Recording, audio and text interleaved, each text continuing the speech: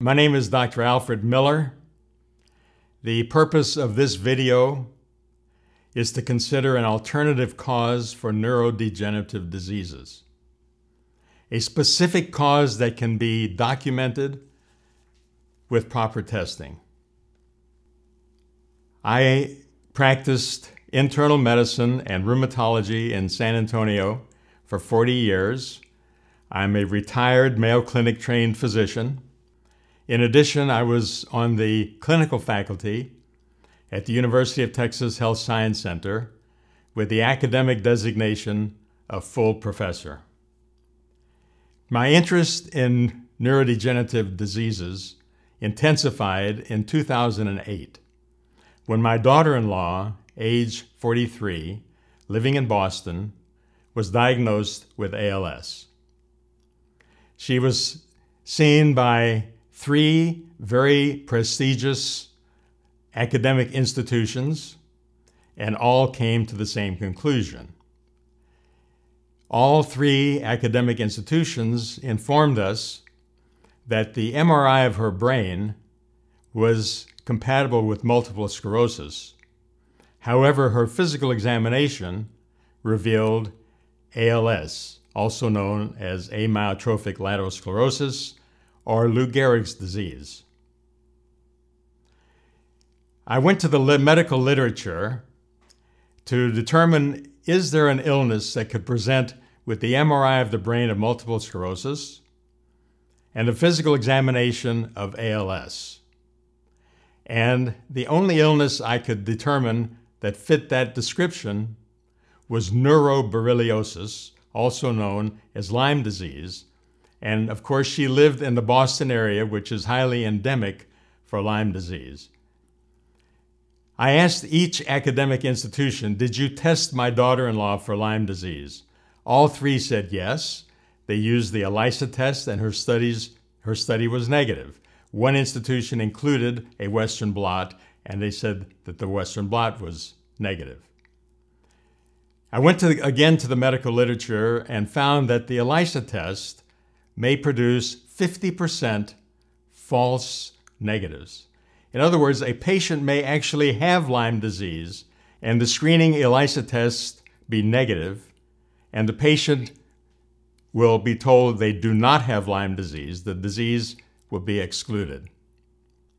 The one institution that included the Western blot, when I looked at the Western blot test, it omitted bands 31 and 34. Now keep in mind there are many different spirochetes that cause infections, and on the outside of the spirochetes are protein bands. The protein bands that are very specific for the Lyme organism are bands 31 and 34.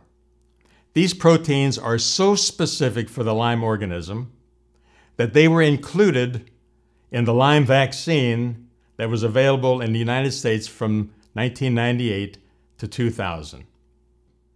And yet, in this country, most laboratories omit bands 31 and 34. To omit those 2 bands, I feel, makes the Western blot test invalid. I sent my daughter-in-law's blood to a lab that included 31 and 34, and she was positive for Lyme disease.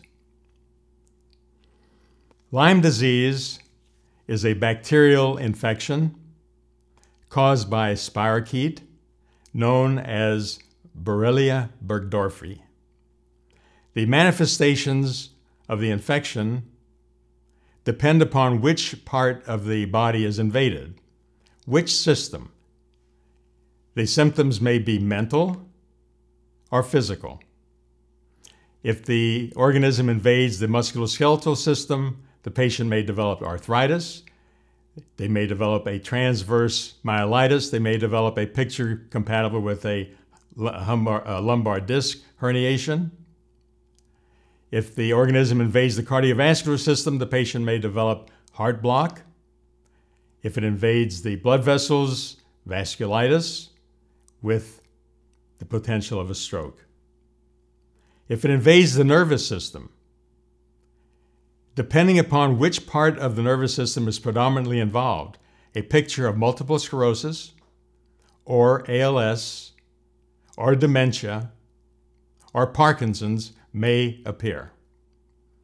If it invades the brain, various mental illnesses have been described, and the medical literature cites numerous studies where Lyme disease has simulated schizophrenia, bipolar disorder, depression, and rage.